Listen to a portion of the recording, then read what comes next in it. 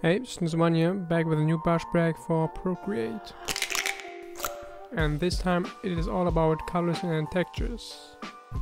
To give you a quick overview on this, I worked on 42 brushes. Most of them are available with color dynamics and without, so 69 in total, sorted into 8 different categories. I also worked on a bunch of worksheets for these different categories, as well as a tips and tricks manual with all you need to know about this brush pack and some quick tips on how to get the most out of these brushes, and a short introduction on how to work with colors. And last but not least, I threw in some backgrounds as a little bonus to give it that final touch. Alright, so far to the quick overview. Let's jump into the brushes. I will not showcase every single brush since this would take a bit longer, and rather picking a few of each category. The pack starts with the smooth brushes. This is a brush category with 7 brushes, and they all have a smudge-like texture to it. Kicking it off with the felt smooth. There's a brush with a felt tip, and it changes the color with each stroke you make, and depending on the pressure you apply. These color dynamics actually apply to most of the brushes of this pack. Next up we have the paint smooth. This is a brush inspired by actual paint strokes, and similar to the previous shown brush, it adds more color the more pressure you apply. Skipping a brush, we have the broad smooth. As for the other 2 brushes, it also changes the color with every stroke and the pressure, and it has this fading like texture inside of it, which is pretty dope if you ask me. Alright, so far to the smooth brush category. Let's skip ahead to the fade brushes. They are actually pretty similar to the previous shown brushes, but as the name already told you, they kind of fade.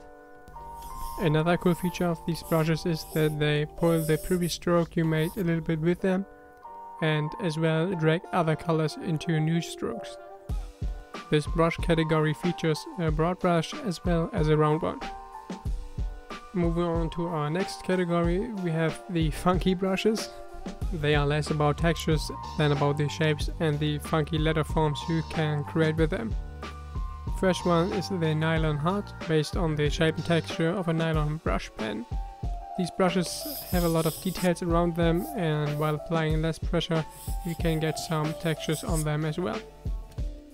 Skipping a few brushes, we have the broad glow.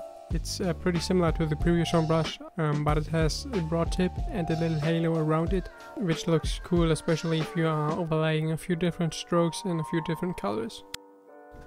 And on to our next category, the texture brushes. They are building up on these funky brushes I just showed you. We are kicking this category off with the red paint brushes. They come with a round tip and a fade tip.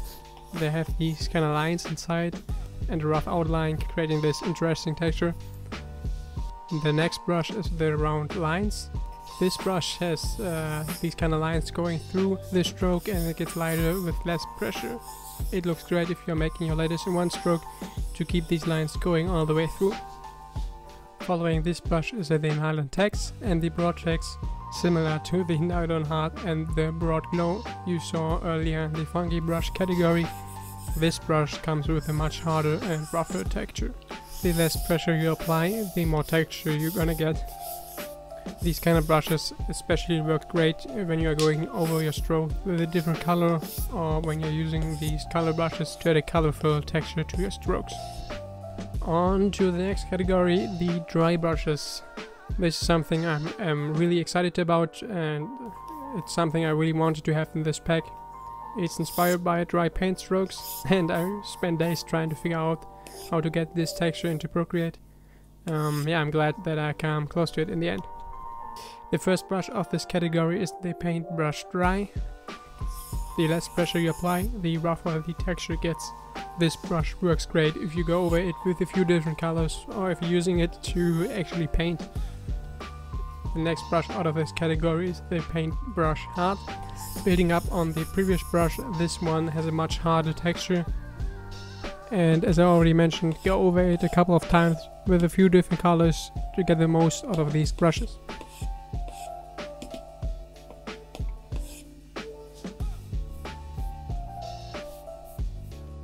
The next brush is building up on this texture, but it's also pressure sensitive.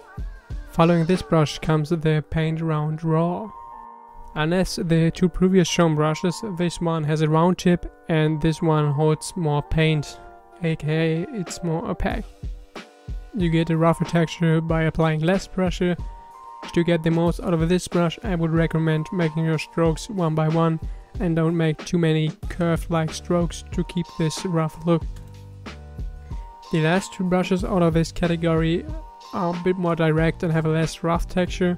You can bring out the best potential of these brushes by applying pressure in the beginning of your stroke and going down with the pressure in a fast movement, so it looks like the paint is kind of fading out at the end. And as already mentioned, you can create beautiful textures by going over it with a few different colors. Our next brush category is featuring watercolor themed brushes. The first two brushes are pretty similar, one has a round tip and the other one has a broad tip. To get it lighter, aka add more water to your brush, just lower your pressure on your Apple Pencil. These kind of brushes are great for making gradients. Simply pick a new color and go over your stroke or letter. Start by applying pressure and reduce it while you go up or down your stroke to get a smooth gradient. And to top this all off, you can use the splatter brush to give it that final touch. Next up we have the Juicy brush. I actually made this brush like a year ago and I'm so glad to finally found a pack to throw it in. It's a liquid-like brush that expands and gets bigger the more you write until it reaches a certain size. This one is definitely a fun brush to work with, and to get the most potential out of it, I try to apply less pressure and play with the contrast within your strokes and letters. The last brush category we are looking into before checking out the extra brushes are the chalk brushes. I mean, what are color brushes without some chalk brushes, right? The chalk marker brush is a simple chalk-like brush that you can spice up using the 3 extra chalk brushes, like the chalk dust or the chalk crumbs. Man, that is a lot of chalk. Alright, finishing this pack off, we have the axle brushes to give your piece the final touch. Kicking these off with 3 different watery drip brushes. A wash brush that washes away the stroke. I like to use this one on fading parts when I use the fade brushes, for example. Next up we have the sparkle brush. It's a spray-like texture with a lot of contrast. Following up on that is a spray-like brush with less texture. Looks also great if you write with it. Next up we have a stipple brush. That's kind of a weird brush, but I like it. It has this pointed fading texture to it, which I like to use on overlays on my letters. And last but not least, the sharp brush for some sharp details. And the classic Schlummerpinsel for some watery details. Yeah, that's already it with the walkthrough. I hope this could give you a good insight on what is inside this pack and how you can use these brushes.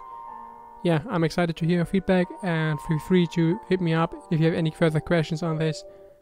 Thanks for watching and have a good one.